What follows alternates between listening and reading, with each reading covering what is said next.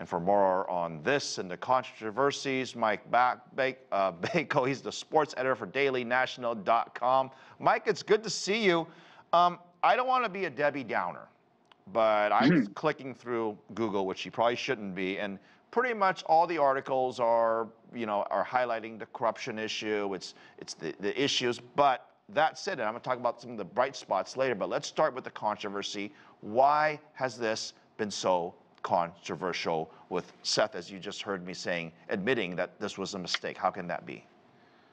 Well, if you go back to a little over a decade ago when FIFA announced that not only would Qatar host these games, but 4 years ago, Russia hosting the games, there was a lot of head scratching that was going on. Two countries that really had no international soccer history, that had a reputation for doing underhanded things. And certainly as the years have gone on, whether it be Sepp Blatter talking about it or just other officials talking about it, there were some bribery charges. Certainly the 2018 Russia games went off. A lot of that same consternation that's going into the start of these games. Sides of protest, talking about unfair working conditions. But once the game started going on, that was pushed into the background. This year, there's a lot of groups, like you mentioned, Amnesty International, other international rights groups that are trying to keep front and center. If you're watching here in the United States, and if you're watching on Fox Sports and some of the other outlets, they find a way to say they're only covering what's on the field. There's other entities like us to cover what's going on off the field. So they're going to keep it to soccer. And I think the majority of Americans watching will get the lay of the land on this story, this very important story that's almost being underreported with the severity of it. But once the games start, so much attention will be going on the field. The Danish Football Federation wanted to wear pro-human rights uniforms for their the training, the practicing before the big match, and FIFA rejected it. Why is FIFA so sensitive to this? I mean, why not just let the people and the people that are coming to this country, to their country, to celebrate this huge event, just let them do the thing? Why the sense of not letting anybody say that or do that? Well, the Qatari government, for one, not only the Danish team, but there's a sort of a grouping of 10 other European teams that wanted to wear One Love armbands. The Australian team wanted to have a sign of protest, but these are all talks that are going on. I mean, some of these organizations have gone so far as to tell LGBTQ fans that are showing up not to fly rainbow-colored flags.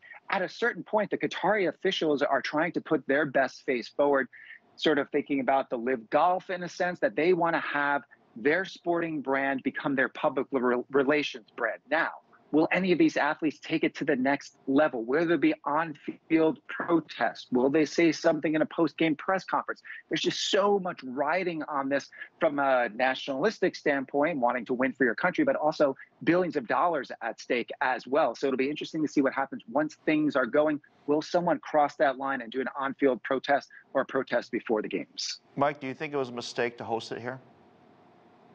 Well, I think when you think about everything leading up to it, so many questions raised, talking about all the migrants that have come over. 90% of the workforce that are working on these 7 new stadiums, hundreds of billions of dollars, are migrant workers.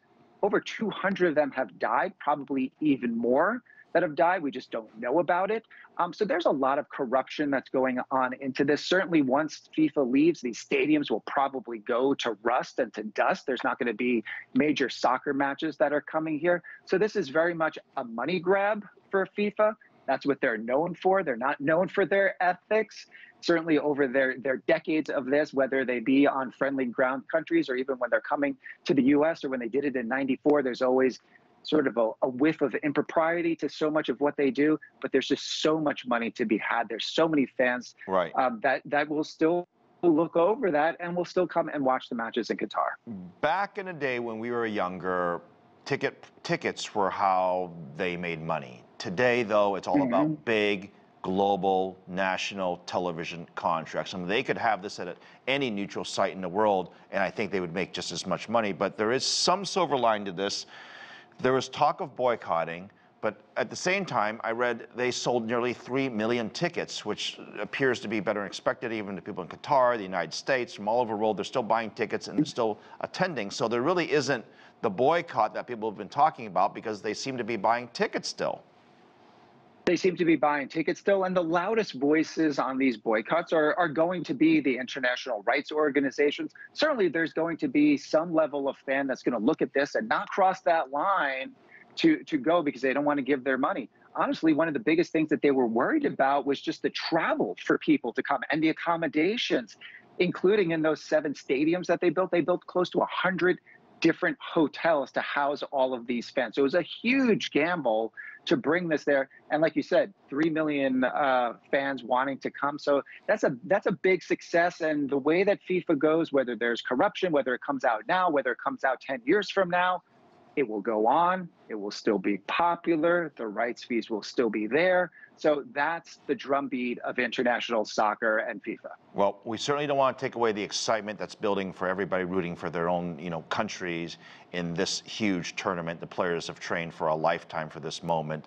So hopefully we'll get to that point and this will be successful. Mike, good to see you as always. Thank you.